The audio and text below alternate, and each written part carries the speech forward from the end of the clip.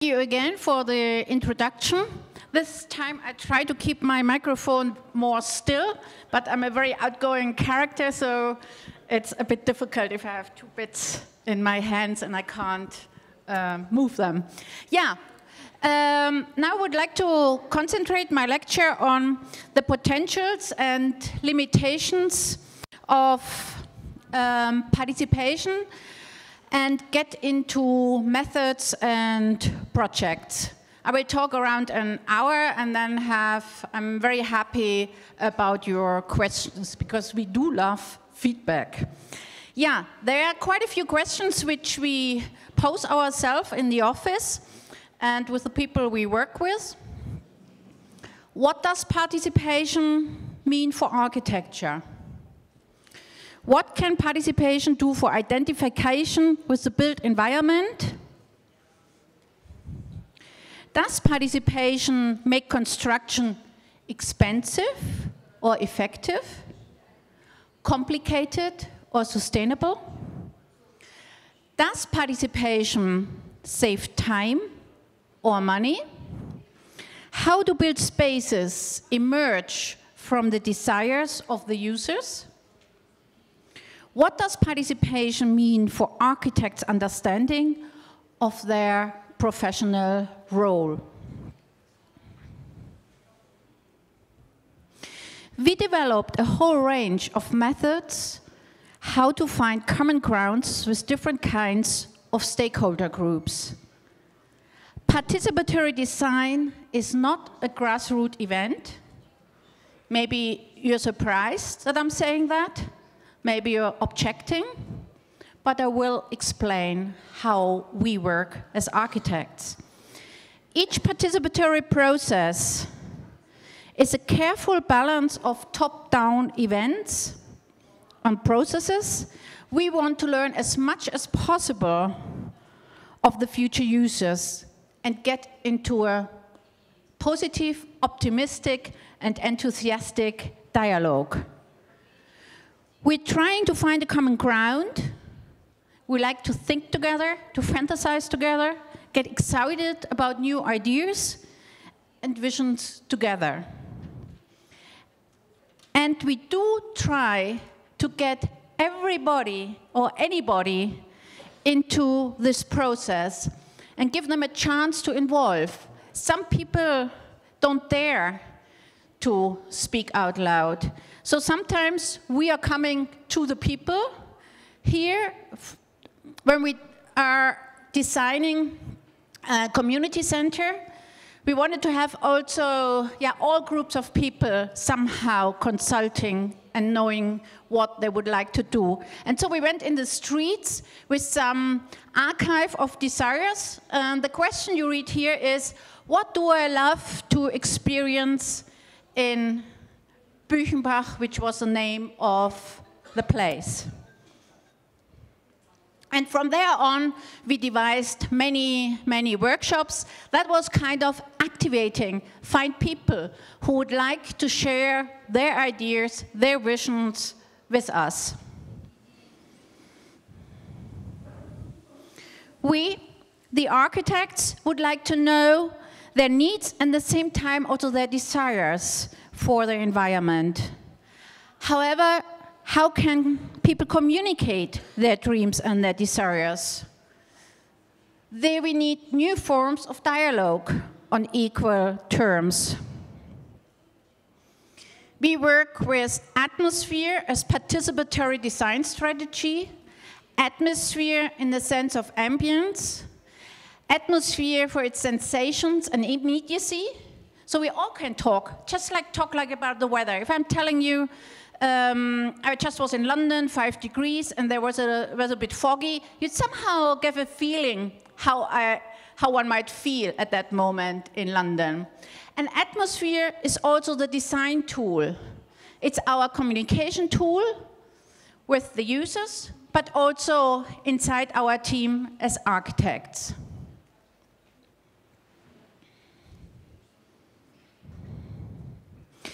The great advantage of working with atmosphere as a design tool is that it gives space for uncertainties.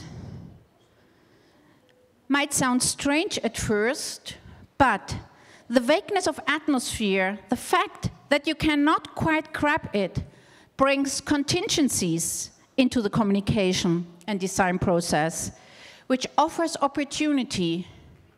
There, our methods are a bit different from them which Yuri just showed in the lecture before. And these opportunities which they offer, they are ambiguous and complex conditions a participatory process can throw up. And these are exactly the conditions we need to work creatively with the user and ultimately as the architect. However, in the daily routine of our work, we still experience quite some suspicion regarding participation.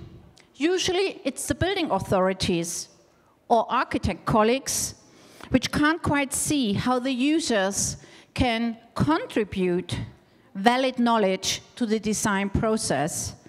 But sometimes the client, him or herself, does not trust in the worthiness of their own expertise as users. We are quite often asked, why do you don't talk to us? I mean, you know how to build a school. Can we really offer valid knowledge? Some of them. And others, of course, demand the involvement. The participation process can mean that the architect has to surrender part of his or her control of the design and construction process. That's, of course, somehow risky, but it does not have to mean that originality and creativity are limited. Yeah, we architects have to understand that our role is changing. We are not anymore in the small room thinking of our fantastic ideas. Some even believe avant-garde is not possible while talking to the users. Participation for us does not mean the architect is the only person or is only the person carrying out the technical implementation of the user's idea. The architect still takes the creative part. He is the creative link. What people know about the demands and desires they have for the use and experience of spaces is a potential social resource which must be taken into account in architecture if a stronger identification of the users with the buildings or with their buildings, their future buildings, is to be achieved, which in turn supports social acceptance of the architectural design. Sociologist Helga Nowotny speaks of, I would like to do this, of socially robust knowledge. I think it's a fantastic wording to understand it's robust. We try to get an idea what people would like. We can draw the conclusion from our various projects that communication about the sensory experience is crucial for the interaction between architects and users. It is based on their mutual knowledge of the atmosphere and spatial effect. Depending on the ages, the social and cultural background, we develop individual models of participation. No project is like the one before. We always think we find kind of a way through it, but it's always different. The essential components are conceptual and artistic stimuli, which have to be specifically sought outside the specific project context. Communication about atmosphere will circumvent the fixed code of the plan.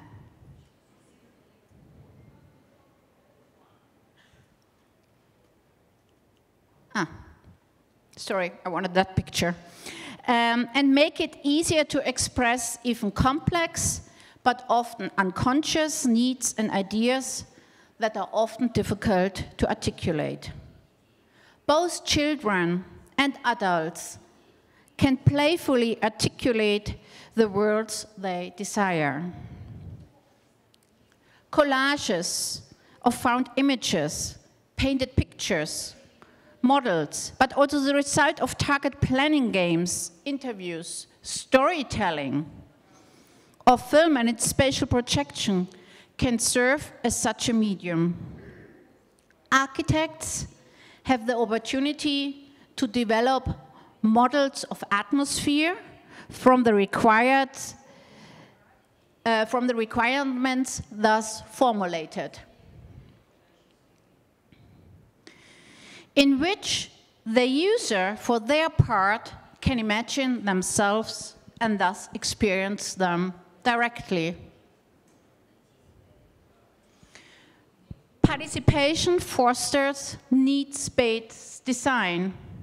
And there you see the first way to save money, because through participation, you are about to build an environment which the users would love to be in. Just a brief hint to the kindergarten we have built 12 years ago. We started participatory process with kids in 2002, and you will not believe it, I'm sure you will not believe it, 2002 we did the first participatory design with school kids and built the results of it. But we were reminded that was the first and last time you've done this. 16 years later, we were commissioned with the first prototypical participatory process in Berlin for schools. Last year.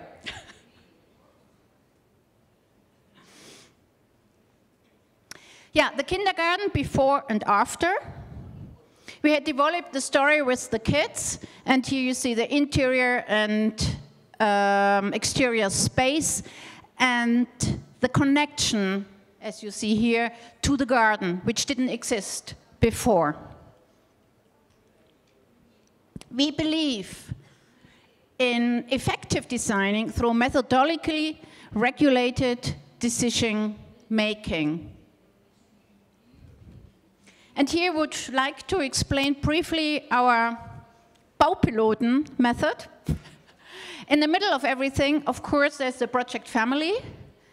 There is the user with their extremely valuable everyday knowledge.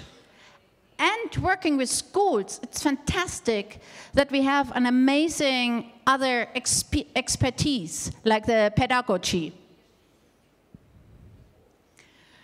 And then there is the client. He looks after the economic feasibility. We in advance know quite a few conditions which have to be clear, to make clear also to the users that there are conditions, that there are certain requirements. And we don't discuss these requirements. Therefore, I said in the very beginning, it's always a balance between top-down and bottom-up strategies.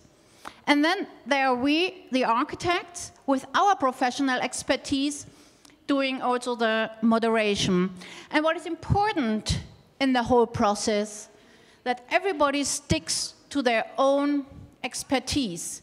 Doesn't help me very much if the user tells me how to actually make the building, and it doesn't make any sense if I tell the people they have to go to this community center and they needs this and this spaces. I wanted to know what they need, what their demands and desires. We have several steps in our process. The first one is that we find a common ground, and of course, speaking to different groups or big heterogeneous groups, we have to build a different common space. So we raise awareness for that. Then the user's everyday life. If we, for example, transform a school or student housing, we observe and record the user's everyday lives. Then there is the so-called Wunschforschung. It's probably difficult for the translator. It's Forschung for the desires, but it's such a nice German word, we couldn't translate it. So the Wunschforschung is determining needs and desires, and from all that, we start building visions and do think we get fresh ideas beyond prejudice and beyond presumption. And as Yuri also said before, you do need rounds of feedback. We have to know, are we on the right track? Is it interesting for the people what we're doing? So we do think in that way we have quite an effective decision making because we know our way through the users. Then we get this needs-based architecture which stays affordable because we build immediately the way they need to use the building. And in the end, we were lucky enough so far that we have satisfied users and clients. I remind you of the letter. So we work mainly in that part. You have to determine in the very beginning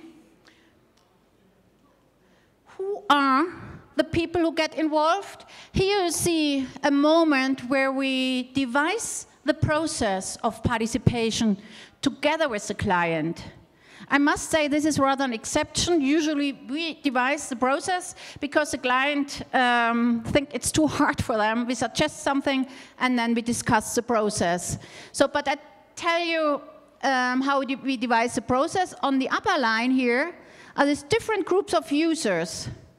And down here, there are different methods from starting just getting introduced to the project, then several projects, several inputs of experts, and in the end, a big party to celebrate the achievement. Here, for example, I show some of the cards of workshops which we do, and you see them back here, the methods. Now I would like to explore with you. I brought 3 projects on 3 different scales. The first project is a school project, so it's a building. The second project is a student housing. It's a kind of a community of 13 buildings for more than 600 students. And the third project is a neighborhood we worked in. What is quite different in these 3-scale projects, in the school, you know the users, and they're extremely happy that you spend time with them, and that you develop with them together a vision for the new school or the transformation of an environment. The second one, the student housing, you have a quickly changing, at least in Germany, quickly changing community. The students might stick around only for half a year and then they're new ones. So you don't have a certain group of people. And the third one was the neighborhoods. It's usually angry people who come, who hate you because you identify their place, and so on and so on. So it's quite exciting. With each project, you have different conditions, so you need a different design process.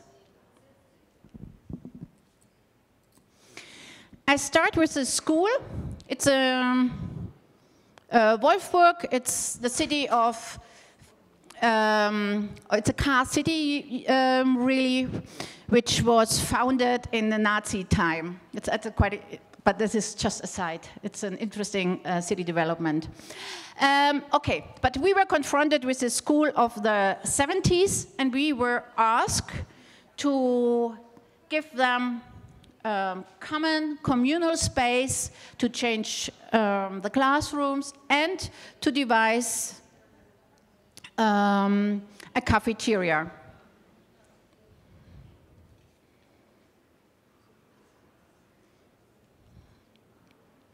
In this diagram, you see the overlay of the participatory process and of the work stage. This is a diagram with which I explored all the projects of us in this book. Here you see, obviously, the project started with quite a few workshops, which is sort of, helped each other. There was some synergy between these workshops, and there was one other one for feedback. And in this school, that was it. Very brief participatory process, but I think we got a lot out of the people. With some schools, they're really happy working with us and totally excited. We have every month or something another workshop, and we have the kids being the critics of the design, and so it's lots of fun. But some like it be very effective because teachers, I'm sure it's everywhere the same, just don't have very much time. Together with a project family, which consisted of teachers. It was just a smaller project family. We also worked sometimes with hundreds of people. I guess the biggest one was 1,000 young people to develop a chapel. And sometimes we work with that many people because it's always a win-win situation for the users. For example, when we developed the chapel, the church just wanted to know, how do young people see the church? How does the space have to be formed? What does the space have to allow for so they come to church? But in other institutions, in that case, there were something like 15 people, like a family. It was teachers, parents, there were members of the city of Wolfsburg, so the authorities, and some elder students. And they did collaging. This is one workshop where we try to find out with the users what should be the future atmosphere, what should be the future ghost of this place. And it was amazing when the student showed this collage she called The Calm Giant's Meadow. There was like a wow in the room. That was just an atmosphere most of, or all of the project family really immediately liked. And for her, it represented the shared notion of the group very well. And she said, on this meadow, one should feel comfortable and able to exchange ideas and communicate. One should be able to relax there. And she said, between classes, so she was a nice student. Furthermore, it should be a lounging meadow. There's a feeling of security given by the tall grass. So the participants are asked not only to do a collaging of their future desire environment where they like to learn, but also stick around. But they have to find a title, in that case, The Calm Giant Meadow, and they write a text about it, which they get from this collaging. So it's quite a spontaneous exercise, which works really well. And this triggers an amazing discussion about the future space. Another teacher was discussing or presenting his collage calling the Flexi Islands. And that collage triggered the idea, yes, we do want an atrium. It should be of different islands of different atmospheric and programmatic qualities, because in the beginning they didn't know how open it should be and so on. In a complementary workshop, we did the negotiate dream space. There was the old plan of the building, and then they started to put activities there, what should happen in the atrium. The colorful circles show atmospheric quality. It's a zoom in. You see activities, and the qualities of atmospheric. And the funny thing is, they wanted to relax underneath they knew already there's going to be a staircase in the middle of the space. They wanted to have the relaxing corner there. And I said, what a strange idea, having a relaxation corner underneath the stair. But we listened to them and we tried to discuss their needs. And we analyzed the data and understood they need a quiet study zone, they need a group work zone, they need a relaxation corner, they need a kind of marketplace, and surrounded by classrooms. And there will be a homework zone, an observation experimentation zone, relaxation zone, and a gallery wall. And from this data, we devised the building. You will see in a moment, it's going to be downstairs. It will be more lively, and the further you go up, it's going to be more quiet, also architectural-wise. And we come back with, in this case, with a big model, 1:20 scale. This shows now the cafeteria that we devised for the building, and we could discuss what the quality should be, how it should. And we also had very small models, so we could talk also about the general atmosphere of it, but up to 1:20, because some do not understand smaller conceptual models, and we try to get everybody involved, or the possibility to judge the design.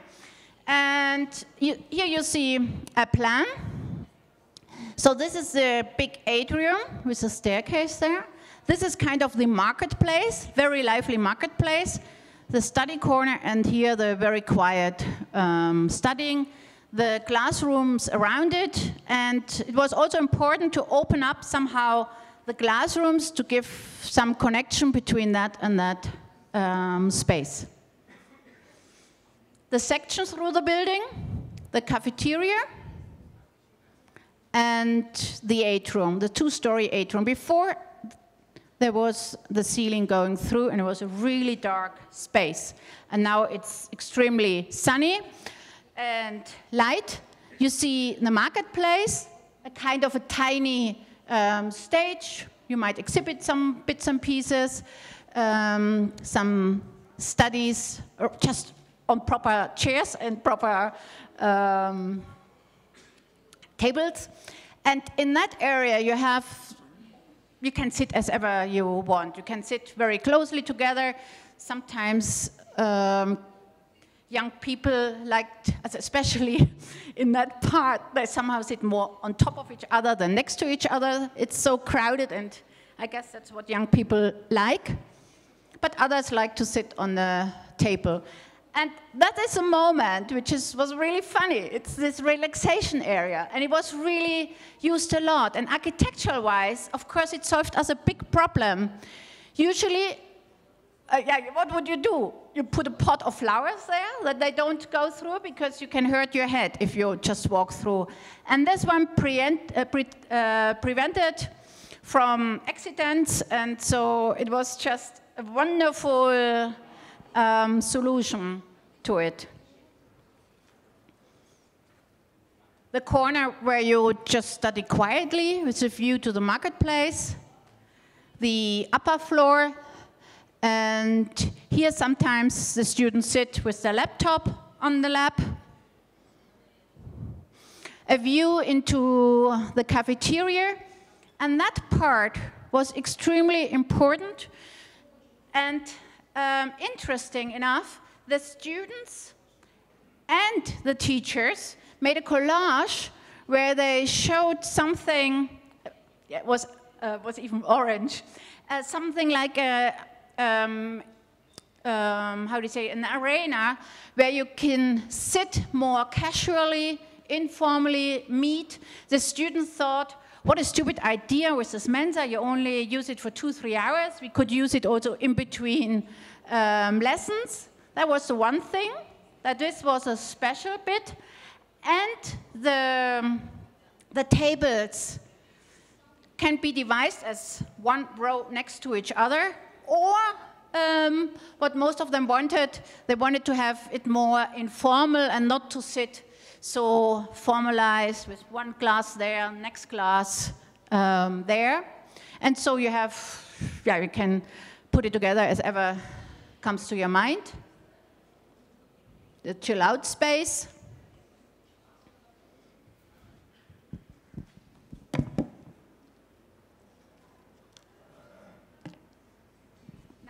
Now I come to the second project, the student housing, the next scale.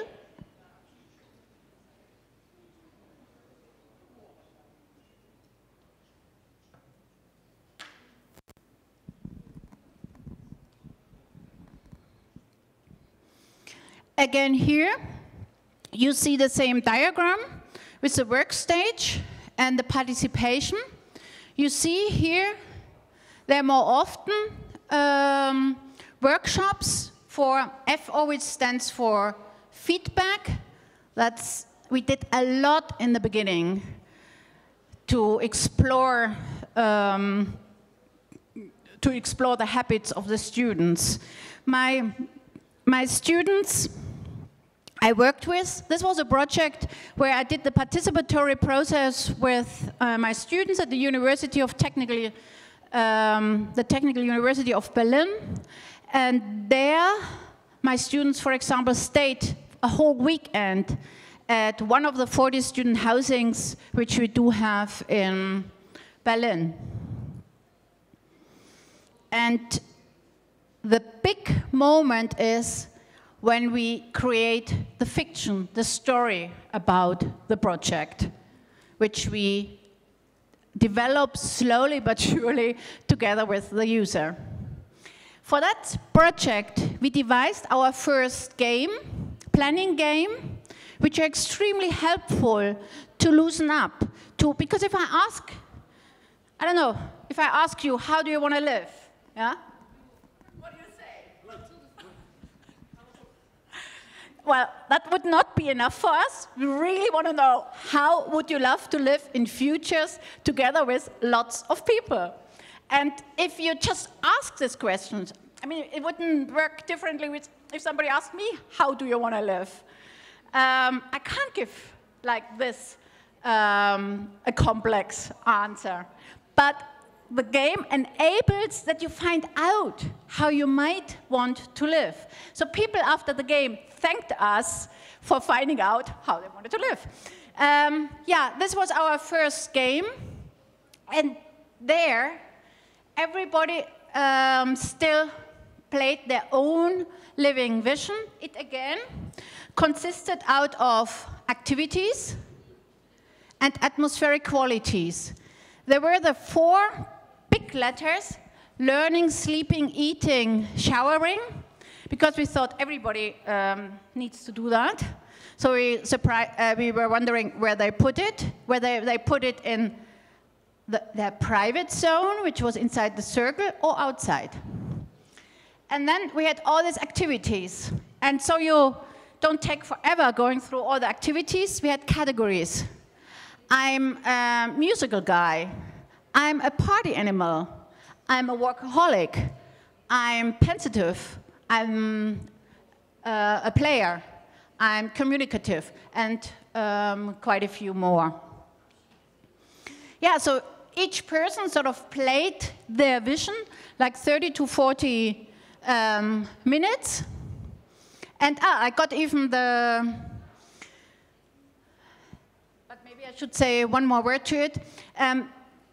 Each one, a single person played their vision, but there were lots of them. There were something like 40 people playing it, so we had 40 visions to look at it and try to compare that and see where are the commoners and where are the specific ideas.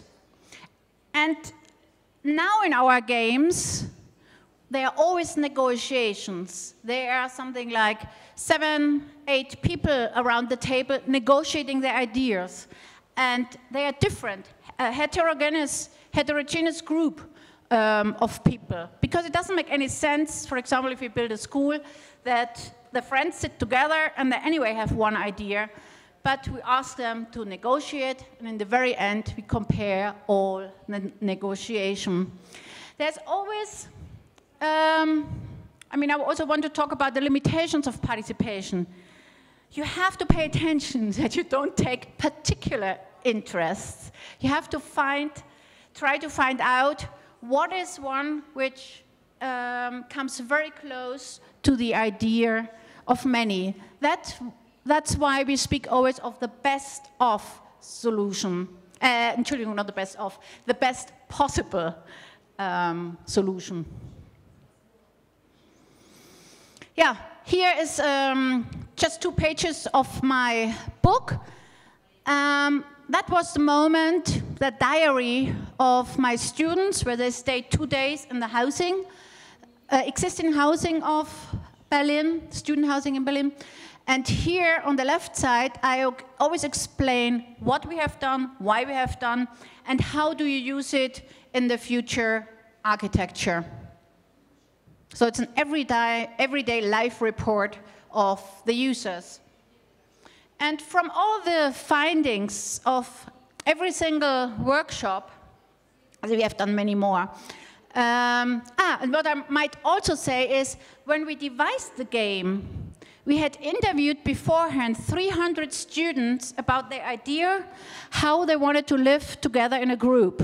So that was our first, that was the first step. There were interviews, and from all the activities which the interviewees said, we made the activity cards and all the atmospheric quality. So the words weren't an invention of ourselves, but of the users. Good, and from all these findings, we devised the modules for the housing, and we had a diagram of living spheres, which referred back to the original idea of the student housing of a personal sphere,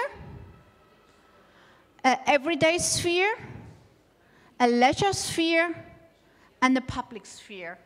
And on the left, you see the colors of the bits and pieces. So for the students, it was extremely important, the communication inside and outside. And so we devised, if you see here in the green, for example, I go now to the next one. We devised sports fields, climbing. We play sports together. We thought of together places where you can relax, you can learn, where you do some gardening together. And in the private sphere, we cook and eat together, and we are environmentally conscious, and co-working, co-learning, and all what the students worked out. And out of all this, we devised a master plan for the 13 buildings.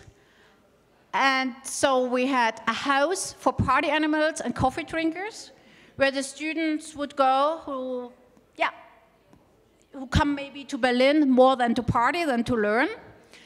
And then the pavilion gardening living, so you have more relaxed, quiet. And the house for urban garden lovers, which was the first project we have done, also we actually built. Then the one which we just finished a few months ago, the house of the team players high rise, There is the house for music and fitness lovers, and the ones who have a quiet life on the edge of a small forest. And now I lead you through some of the photos of the built and transformed project. We do really actually work till 2007 with this project. And here it still says 2020, but I think it's going to take us longer because it takes always one building after the other. Then it's evaluated and so on. And the master plan, so we sort of sorted out the atmosphere also from the outside. There was some interest in feeling the nature and the sports activities.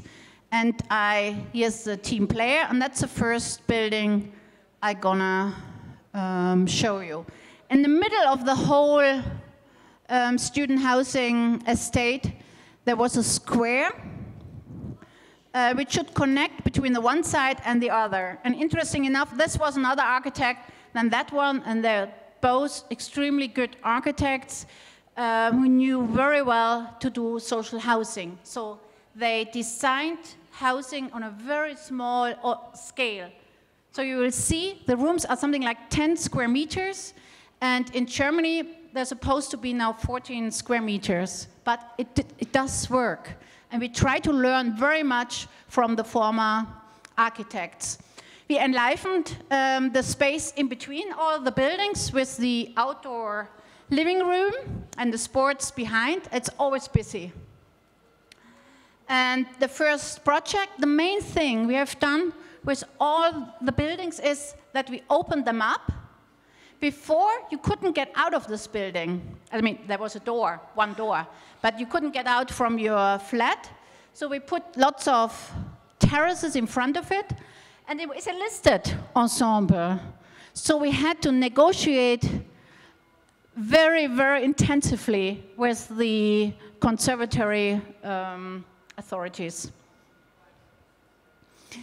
And here are flats, and here are single rooms of 10 square meters. And since it was the first building, our client wanted us to explore a little bit, and we could put 3 rooms together, which would share 2 people with a common space in between, with a little shower, and a kind of living room on 10 square meters. From the outside, so you see we opened it up. And even the window wasn't there. All these windows you're going to see in a moment are all new. And they're this balcony element, because it's a house of the urban garden lovers. They should have the chance also to grow their own vegetables or whatever they want, or flowers, and that's a private one, and that's the common ones all along the facade. I just go, I think, now quickly through the photos, so we don't, it doesn't take too long, before or after. The 3 single rooms put together for 2. There was this tiny bathroom, and the living room, here sleeping, here sleeping. And what was nice to see this terrace full of flowers, and how the students increased their urban gardening ambitions, and more. And what was really sweet, I thought, was that they even looked at the color, that here was pinkish like that one. Here they tried to match the green colors. So they were kind of continuing the design. The next building, Quiet Life at the Edge of a Small Forest. We did do a different strategy. This is the house where the people just, their main ambition is just to study, but in a very pleasant environment. That's one of the top flats. It's quite amazing. And we offered terraces, more private terraces, which are now hidden with plants. A third building, the house for music and fitness lovers. So I go now quickly through it. And each house has different features. Like there are special small spaces where you can exercise the piano or whatever instrument or singing, whatever is important to you. And on the top, there's always this amazing flat chair. Here, in that case, the Golden Girls. In the high-rise, for example, it's the Bronx Boys. The Pavilion of the Garden Life has a more, really family life. This is just a three-story building which opens up to the garden. And what we have done, we opened it now also to the street so they could connect better to their neighboring students. They're inside. It's tiny, the flat. And it's like 10, not the flat, the room. And the client didn't believe us that we get everything he saw on the drawing into the room, so we had to build it one-to-one in life scale to convince them, and they were immediately convinced. It's just that we really more or less copied the original interior, which was just so clever, designing the space.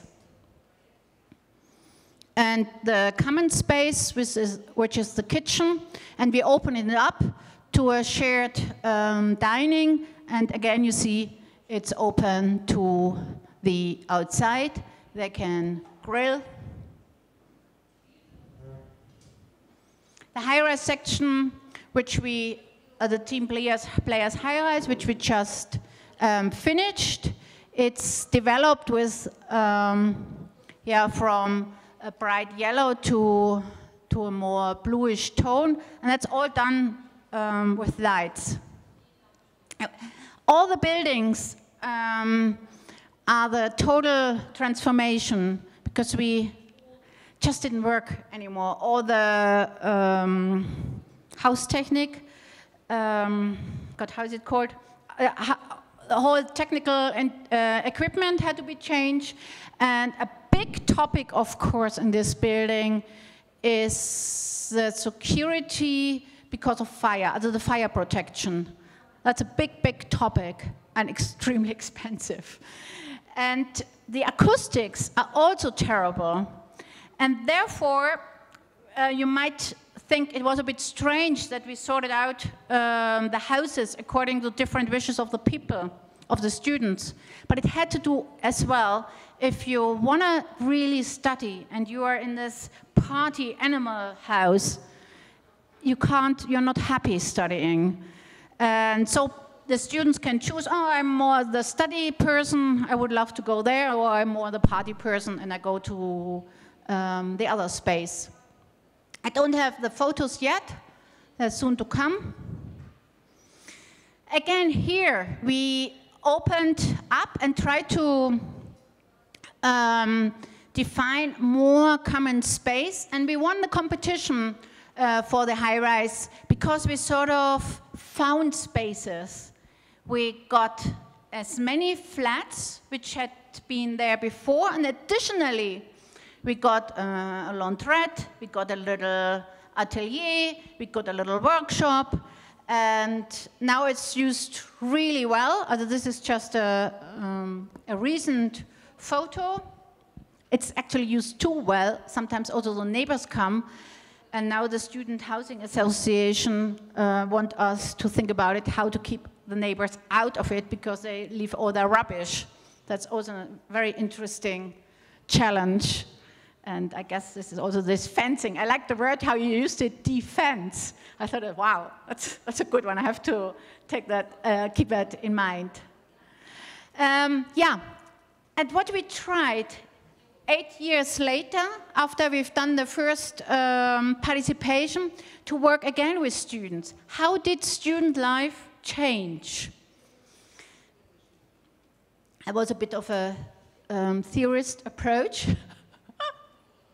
And then we found out that students nowadays, they want to share much more than they did before. Like now in 2015, 62.5% of the students want to sleep in the space as half private, half public.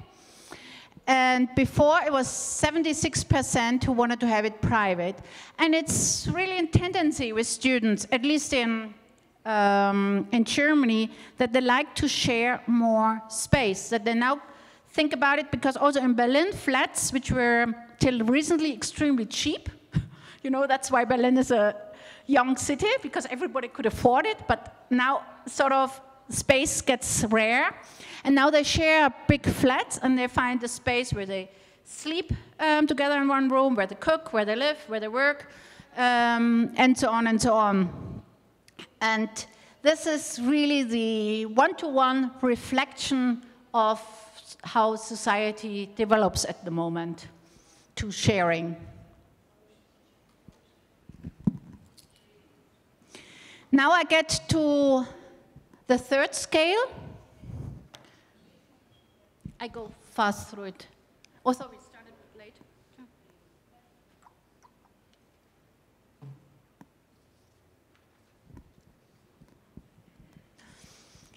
Neighborhoods in the neighborhood.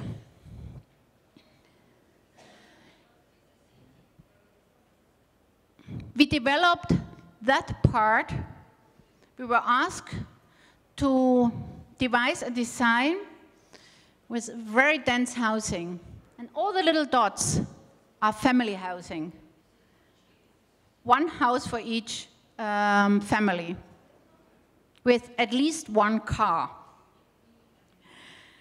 So we prepared for discussions. That was our model, and with which we explained our design, and we used it then at the workshop as a tool. So we said we don't want to confront the people with one new neighborhood, but with smaller neighborhoods in the area. And we tried to keep the scale quite low at the edge. But of course, the housing estate, who asked us, they wanted to have it really high. So you work as the architect always with this conflict. And we demonstrated the model, and then also this drawing was quite important. Here were the housings, and that lila color was sort of the offer to the neighborhood, and in one block, and the reddish color was the public offer, like a bicycle workshop, like a cafe, like a co-working workshop. So you see 1, 2, 3, 4, 5, 8 smaller neighborhoods. Then we prepared these little flags, which had programmatic and atmospheric qualities. So you see the programmatic, here atmospheric qualities. And again, the flags, we have here activities and categories. So you could choose with communicative category, or an engaged one, domestic creative activities, sporty, and secluded. So, because things always have to be quick. Nobody has really much time. And then atmospheric qualities, flags, which were spaces of circulation, spaces of open space, spaces of community, and also housing typology. Because till you explain how it might look, a tiny picture often is extremely helpful. And then we had to do, in I think 1.5 hours, we had to have 3 rounds of people working on this model. We started with the first, they discussed, and we tried to give them activities and tried to motivate people and inspire people that through the new housing, there might be also new chances for them. There might be potential for them. There might be activities which they also like. So we wanted to give them the possibility that they have an advantage of it, not only a disadvantage, like loose parking lots. This is one of the biggest topics. But it was these open idea workshops, and they discussed where that could happen what, like a tiny bakery or playground or this workshop, as a bicycle workshops and so on. And even after we finished, they didn't stop talking and discussing what might happen there. And from there, from these findings, we overworked the model, of course. And instead of having 6 neighborhoods, there is going to be now this one neighborhood, which is combined with a parking building. Because that was their big fear. The big fear was parking and loss of sun. And we worked out sort of criteria for the new housing, like the community amenities, also these common spaces. I go quicker through it. An alley just to the courtyard, so you keep privacy to your own neighborhood. Then a public greenway through the whole site. Then barrier-free shared space. Sorry, I started sort of the wrong place. I should have started here from big scale to smaller scale. So shared space, public greenway, the community amenities, and then through this alley you get to your own neighborhood, which is a bit more hidden, and you have communicative, communal courtyard. And the whole new neighborhood is 250 flats. View into the neighborhood was quite challenging because we were not supposed to show any architecture. So we had kind of work without showing an architecture. It was quite a challenge. So it should be lively, people get together.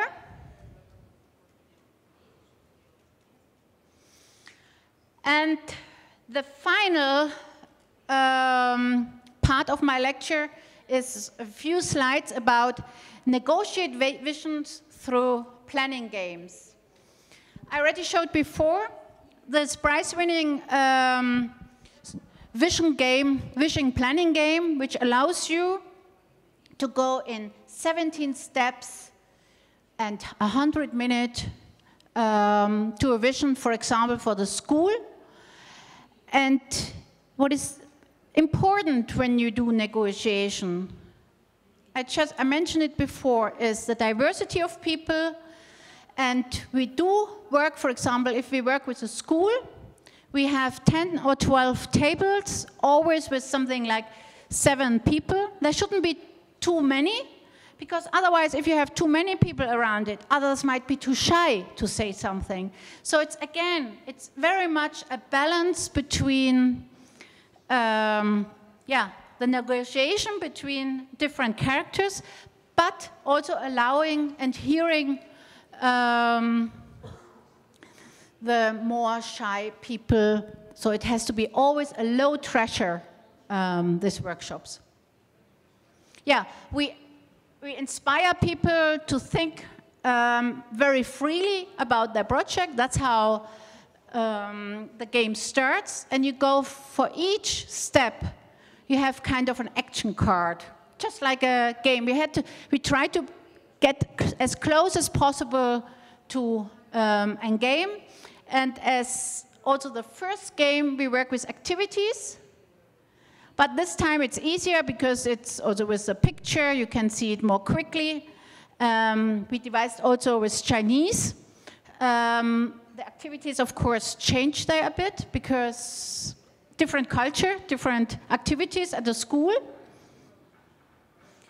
So that's the one category, and the other ones are the atmospheric quality. And you could compose areas where you think, well, I could combine making my homework, I'm gonna work self-organized, I improvise, And at the same time, I might like to look at nature. And there are this many tables discussing about their vision, which is then the outcome of it. I'm now not getting more into it, but it's an architectural concept in a way. And if we are 10 groups or 12 groups, they present it to each other, so we know where the priorities are, where the way might go. And that's the first workshop, big workshop we do with schools, and then the next feedback rounds, as I showed in further, in the first project, will follow. Here the presentation of the results. And we do believe, because that's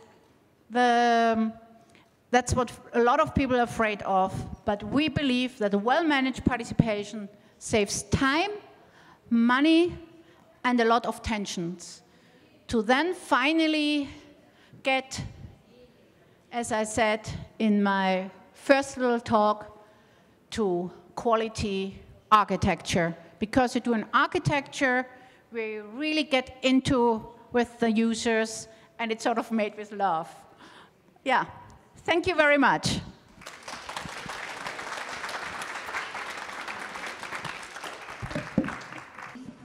I'm an activist, I'm a neighborhood activist. We have 250 apartments. And you mentioned that all the neighbors are usually mean and unhappy and they hate you, and I agree with you. We have very soon concluded through WhatsApp, so drivers, and, the moms and children, through the residents who have different pets. We're able to agree on what we want to improve in our community space and how we want to change it and adapt it, etc. So it wasn't as difficult, as long as it was for you in your example. However, the problem is to preserve it. The problem is to maintain the change and the transformation that we had. Clearly, we don't want any fencing, right? We won't have no fence, but the security or risks demand us to impose a measure that will help us maintain and preserve these innovations or transformations. So, do you have electrical fences or electronic fences? Do you have them? Do you have more of those, less of them? Would they have been prohibited and banned, or they're still allowed? And I think in our country, the only way is not the vegetation, not the plants instead of a fence, but electrical fence for at least 5 years to make people understand that it's someone else's property, that has been paid for, that some money was invested, and so on and so forth. So, electric and electronic fences. We don't have them at all, and I will be curious to see whether you have them in Germany and how you use them. No, we don't have them.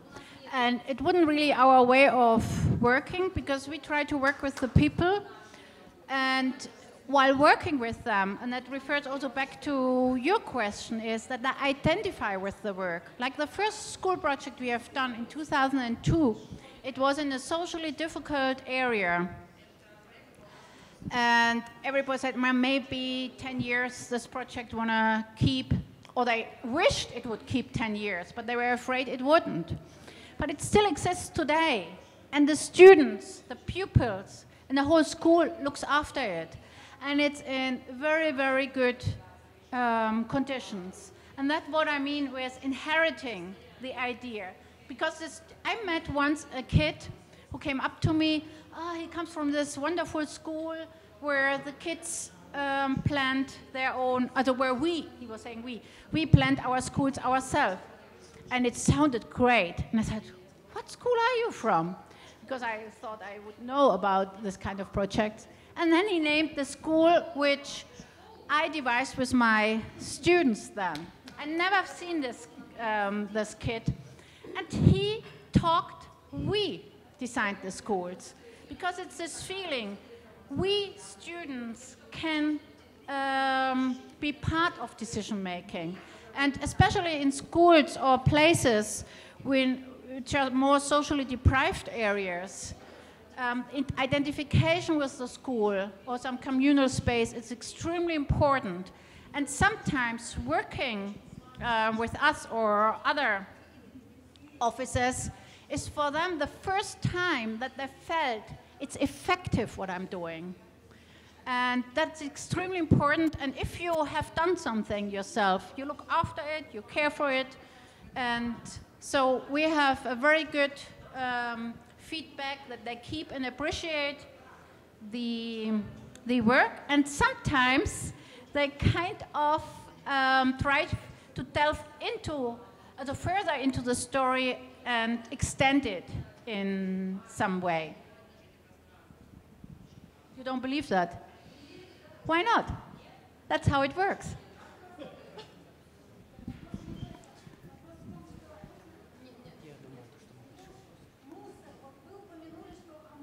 I don't understand any.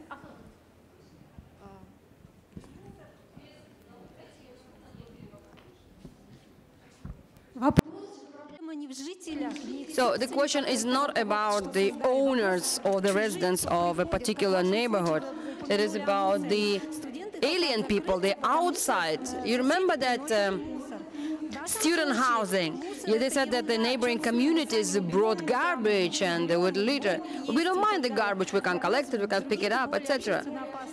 But the challenges with other problems like crimes or drug usage and so on. That is why we want to fence our house from those who do not want to create, who do not want to participate, that who want to destroy and break it.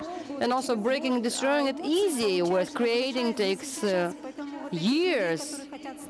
So that's why there are many people, and they're more, they're higher in numbers, those who want to destroy compared to those who want to create and to preserve. This neighborhood of the student housing, we still didn't put any fence, and we don't want to put any fence, and they don't destroy anything, but they leave some rubbish. And that's quite something really difficult. Also in the student housing, if you go in some of the kitchens, they are not the cleanest, so they have cleaners going through the housings every few days and to clean it, because groups of students wouldn't clean it. But I think, unfortunately, also when I go to university in my seminar rooms, they're not really clean. That's a difficult challenge. But we're going to think about it, whether we find a solution. I think it's extremely hard. We at least got to the point that they don't destroy anything and they keep it careful, because I think it does also inspire other people, or they appreciate it, that the neighborhood was updated and done. Yeah, so I don't have any, I'm not a magician, but we wouldn't put any fence. And I don't think you can educate people in that way, especially not people you don't have control of. Can be any neighbor, can change next week. So we're working on it. Здравствуйте. Hello, Dissenta Public Foundation. My name is Yulia. As for the previous question, we're having a neighborhood communities project now by a participatory approach. We have similar problems and similar challenges. I think it's all about the engagement, the participation of all the residents who live in that particular space. It's not a question for an architect, it's not a question for a mediator, someone who facilitates the participatory design. It is a question of personal responsibility of the residents, and that is my opinion. So when we had Group M8, they spoke about that experience, that after the space was transformed, the level of responsibility and engagement of the residents really improves, and they kind of rethink their approach to the space. And it doesn't only transform, the residents themselves change, and the residents change, their attitude changes. And the marginal groups or disenfranchised group, they actually stop being there because the attitude is different and they no longer tolerate that attitude to the space. So my question is as follows. Thank you for your lecture.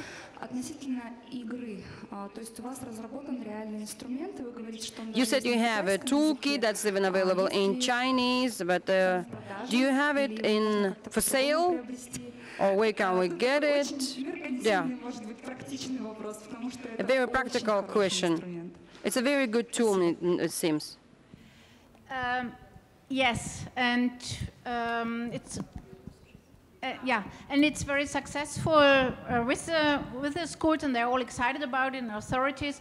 But we decided not to sell it yet, because we're very much interested in getting jobs of participation with this tool, and we realized that very many people in Germany, and I guess all over the place, do very quick, superficial participation.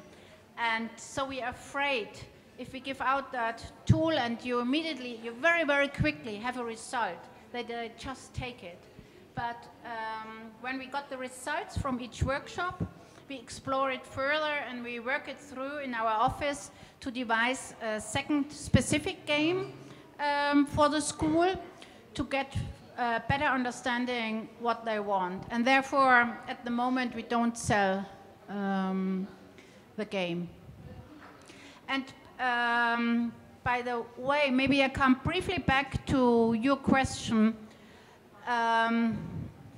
Excuse me, I wanted to just say something, because I just remembered we're going to have soon a meeting with a student housing client, and we want to suggest him that we do now, after all these years, another workshop with the students and the residents. Because then, 2007, we were sort of in the beginning of our work and of our workshops, and with each workshop, of course, we learn more and more. We learn more and more and more. And nowadays, we wouldn't only work with the students. We would work also with the authorities, with the politics, and we would work with the residents around it. And we thought of maybe trying to do now sort of an evaluation workshop with the people around this, because they're extremely happy using it. I mean, you have to go there on weekends, and it's full of people. So somehow it's a good thing. So if you do give the fence, this is a different conservation. If you put now a fence, you sort of take away from the neighborhood. But it's a challenge. Here's the client who has to pay for it, and others use it. So I think it's a bigger frame of things. And participation also in Berlin is not, we're still developing and fighting all the time. Or pushing it. Let's say fighting is a bit negative. Pushing it. Ну, кажется, мы на этом завершаем уже. Есть вопросы, мы видим, но я думаю, что сейчас зададим, да? Один вопрос тогда зададим. Hello, I can ask the question in English? Oh, okay. But maybe it's not good because other people might not understand English, and then that's not translated. Okay. What? Or is it fine if I ask in English? Yeah. Okay. So we saw the examples in Germany where the participation has worked, and as you showed, I would like to explain the situation here. Sometimes it's really hard to introduce this kind of participatory architecture. For example, in many times it's the government who decides and imposes to the citizens what they want, but not the citizens who decide to do the things. So my question is how, for example, as a proactive citizen, I can propose my ideas, and who do I reach out, how do I reach out, and how is it regulated in Germany, for example? That is my question. I'm not sure whether we are better organized than you here.